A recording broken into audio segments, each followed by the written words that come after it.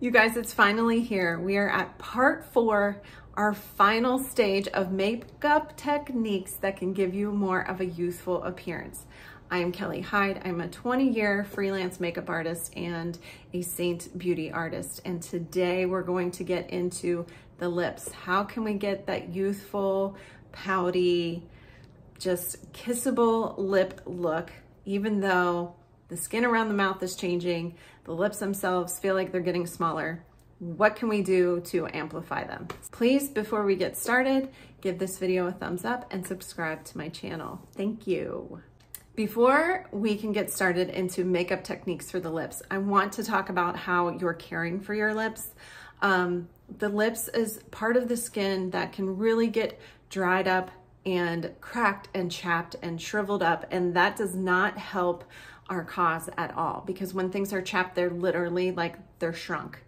And so I want you to take proper care of your lips. If your lips are peeling and flaking, like literally, I want you to take a glycolic acid, put it on a little, cotton pad, and like circular motions on the lips to kind of buff that skin off. Then I want you to put a moisturizer on, and I mean like a face moisturizer.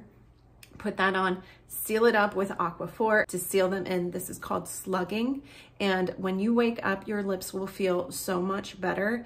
If you have like a more severe case, then you might have to do that multiple times to get your lips back in shape. Once your lips are in shape, at night, all I do is when I'm putting my final face moisturizer on, I run that over my lips. If I'm using any hydrating products on my face, like a hyaluronic acid or anything, I always put that on my lips. And then right before I go to bed, I seal them up with a little tiny bit of Aquaphor, and it has kept my lips in just really good condition. And if we can keep the skin on the lips in good condition, it'll help them just be fuller in general. Let's talk about makeup techniques that can keep our lips looking fuller. I am gonna start with, this is indigo, this is a contour. And you can use whatever contour that you have, whatever cream contour you have.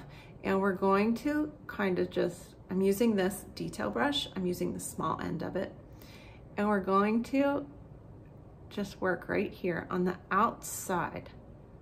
I am literally on the skin, but right on the edge of that lip. See that? But I'm not on the inside of the lip. So stick to the outer line of your lip, but just like more on the outside. Does that make sense? And you can see I'm lining the lips, but I'm not going all the way to the corners, because as we age, our corners are the first thing to start frowning. So if we go all the way to the corner, we're going to really show the focus of that turn downness. And turn downness, is that a word? We just made up a word. It is now. So we don't want to go all the way in. We want to go a good amount. I want to go a good amount, but we don't want to go all the way in. And then I'm just gonna take my finger and lightly buff that.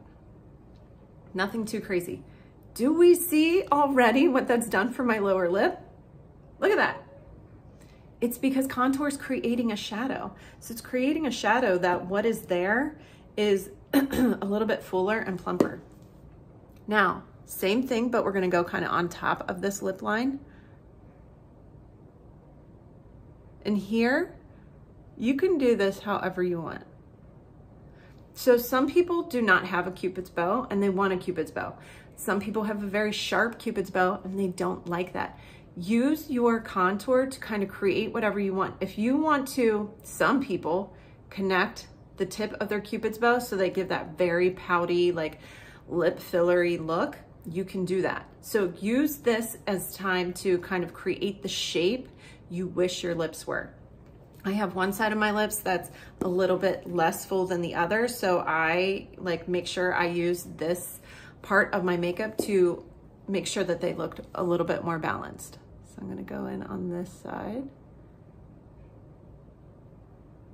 And I want to give the illusion that this is a little bit more round than it is for me.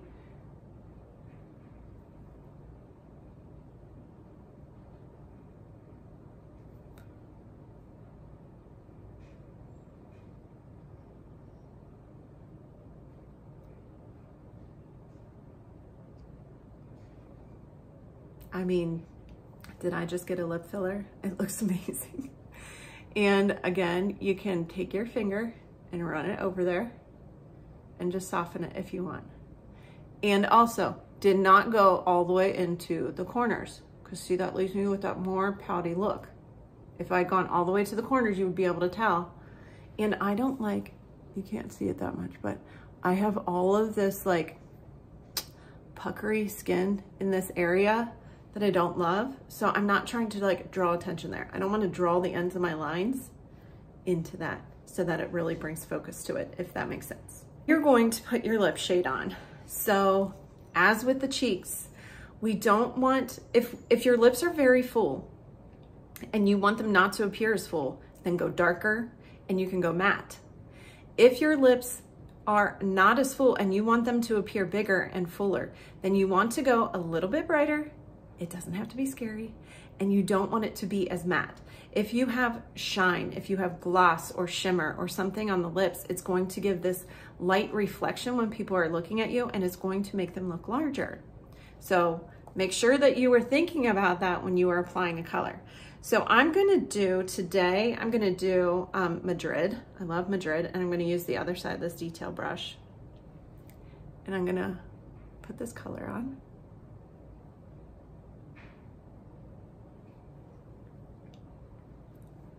So pretty.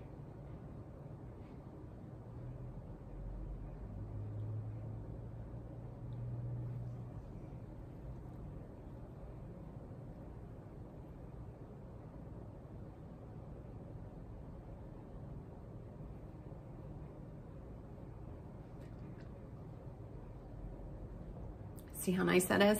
So it definitely, Madrid definitely has color to it. It's not obnoxious, it's not crazy, it's not wild, but it is not the color of my skin. So if it was the color of my skin, or if it was very neutral or very nude, you would not see it as much. So if I'm trying to give the appearance of my lips looking fuller, then I need something that has a little bit of color. Now, what I can also do is I can use a lighter shade or a brighter shade or a gloss. And I'm gonna use Pinky Promise, which is this baby pink color that we did on the cheeks if you watch that part. But I'm gonna add it right here, just in the middle.